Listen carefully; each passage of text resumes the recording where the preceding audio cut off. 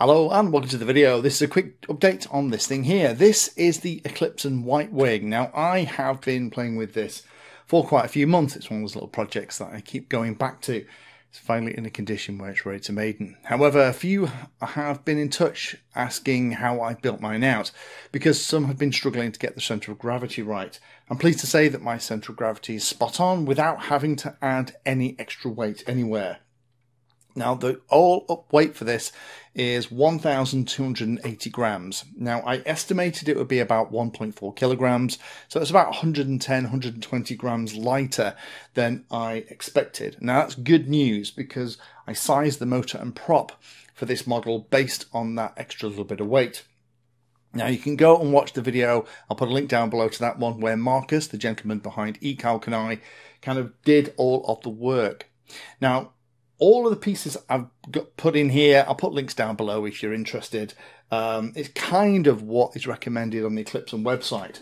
I'm going to have to hold it back here so you can see it. This thing is massive. Luckily, the wings do come off, which was a necessity for me because I've got to be able to get this to and from the field. Otherwise, I'd have to strap it to the roof of the car. But luckily, everything does. So what I'm going to do is let me go through all of the pieces here and show you how everything's been installed and where it is. Quick reminder of what is in here. 40 amp ESC at the back. It's running a 2212 equivalent 1400 kV motor with an 8x4 inch prop. Slightly bigger prop than recommended in the manual, but that's what we figured out when we did that Ecalc stuff. In front of the ESC, then here we have the flight controller. I'm using an old Maytech F411 WSE, a fantastic little compact flight controller, and one that I've got a couple of spares of, so I thought, why not put it in here? I have a little basic GPS that I've put under this cover here. That cover is held in place by little M2 screws that you have to buy if you want something like this. And then on this side here, I have the video transmitter with the antenna using a regular little kind of Menace RC Pagoda behind it. In the front, then I have a 4S 2200 Gens Ace pack. That's one of the endurance packs I love for these kind of wings. That hopefully will give me about 15-20 minutes flight time. And I've also had to install the FPV camera at the front. I'm having to use an older, bigger camera. Everything I found this model, I've already fed back to Eclipson. The guys over there have been incredibly good at kind of taking my feedback and thoughts. So let me kind of zoom up a little bit. I'll put links, time codes down below if you're interested for how I've done the individual pieces. So the first thing I did when I put this thing together was to pop in the servos. Again, these are these Emax metal geared servos, links down below. I first of all used a servo checker to exercise them all. I wouldn't just have them running with no load. I'd also potentially kind of keep hold of the shaft just to try and put a little bit of load on them, make sure they're working okay. Definitely pays to do this before you take the effort to put them into the model.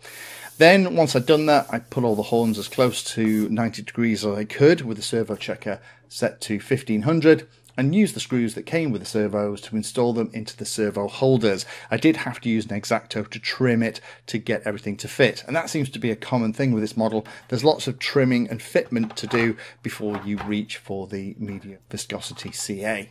Then install the holders into the wings and then put the covers over the top.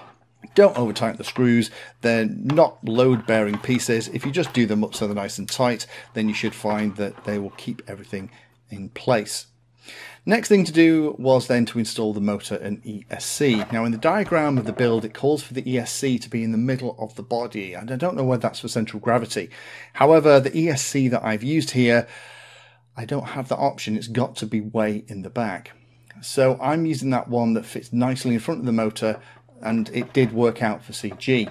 So the motor connects into the motor mount using the screws that came with the motor kit itself, and then that whole thing slides into the back of the rear pod, and that is held in place by another 5 of those little M2 kind of self-tapping screws that you have to go and get. it can be tricky to line up all of those 5 screws, but I found that using a very bright light and actually a sewing pin can help line up the holes so it all goes together nicely. I haven't glued that in case I want to change the motor or change something later on. Now, I set up the FW11WSE as normal, see my iNav series, and tested the setup on the bench before I installed everything. Made sure that the GPS was okay, that the receiver was set up and fine, that the modes were all working, that everything was calibrated. Went through the entire setup on the bench so I knew everything worked. I hardly recommend doing this before you then start putting things inside the model. If it all works on the bench and then when it doesn't work after you've installed something, you know you've probably just messed up a bit of the wiring. Once I knew everything was working, then it was a case of installing the camera and the video transmitter. Now, the camera mount that comes with the model was set for one of the old school big cameras, so I've had to dig one of those out from my old FPV pods that I have dismantled. I have fed that back to Eclipson, and they're working on creating mounts for more typical sizes, things like 90mm cameras that we use a lot in the hobby now. So after fitting that camera into the adapter that comes as part of the files, I found that it fitted beautifully into the nose. But if you're buying one of these kits or you need another size, I'd let Eclipson know, because they are looking at creating different size camera mounts. Once I'd installed that, then it was a case of putting the cables onto the F411WSE, so attaching the cables that's going to control the speed controller, that are going to go into the front part of the model for the battery, and then solder on the wires for the ESC. Then I put the GPS out in the pod that I'm not going to need to access, and put the top on with the number of screws. So that's the GPS hiding out over there. I actually designed and 3D printed a little holder, as well as used some double-sided foam tape. I also used the same double-sided foam tape under the flight controller rather than the supplied support for the flight controller that comes with the model, because I want the flight controller to be in a slightly different position, because space is a little bit tight, and I've got my ESC just in front of the motor, which is different from how it is in the instructions. So at this point, this is how it looks. So the flight controller is in place. We have the power cable going down the nose. It is connected to the ESC at the back. I bundle up all the cables in the ESC with a little cable tie and use some double-sided foam tape to stop that moving around as well. It's in place. And then the other side, what I've done is I have popped through the holder for the antenna to the rear bay, and then I made a little 3D printed holder, couple of screws just to help. I could probably do with a little bit more airflow in this side. I'm going to see how hot this thing gets when I'm flying around. I may have to cut some relief holes in the canopy that goes over the top just above this VTX to keep it nice and cool.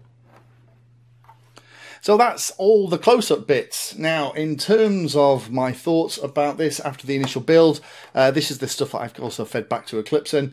I would have liked a little bit more meat here on the ends of the wings where it connects into the body. It's one very thin glue seam. It would have been nice if these pieces kind of went out to slightly thicker plastic. Had it just been felt personally a little bit safer. I haven't flown this yet, so I don't know how delicate it's going to be. Having a carbon fibre rod as well through the front and back, through the body, into the wings, I think would have been a nice touch, just to give that extra rigidity, because the carbon fibre rods that run all the way through the wings come up into this section, but this feels like a weak point. It might not be. We shall see it when I fly it. I also expected there to be some kind of tunnel between where the flight controller sits and these two bays out in the wings, which are perfect for your receiver, GPS, video transmitter. At the moment, you have to go forward and then back into the bay. I fed back that there just needs to be a tunnel in the plastics in between, just to make that cabling a lot shorter and installation a lot easier too. Alignment of the control horns and the servo positioning, I think, could be a straighter shot. That would make for less kinked aileron or elevon control linkages. And I would have liked a little bit more airflow as well. There isn't really airflow going over the ESC that's in the back here. Having something kind of around the main body and an exhaust at the back would have been quite nice. And unfortunately, because it's kind of built for basic FPV, there isn't enough airflow in here to easily get a modern HD system for FPV in here, because they tend to run pretty hot. So stay tuned for the Maiden. Hopefully this thing's going to fly, and it's going to fly well. So as soon as I've done it, I'll get the video up and we can see what it's like in the air. Thank you for spending your time today watching that video. You can find me in all the usual places on social media, and if you're trying to learn about a subject, then check out the playlist. All of my videos are organised into easy to follow playlists that, if you're trying to learn a topic, will take you from the basics right the way through to some pretty advanced stuff.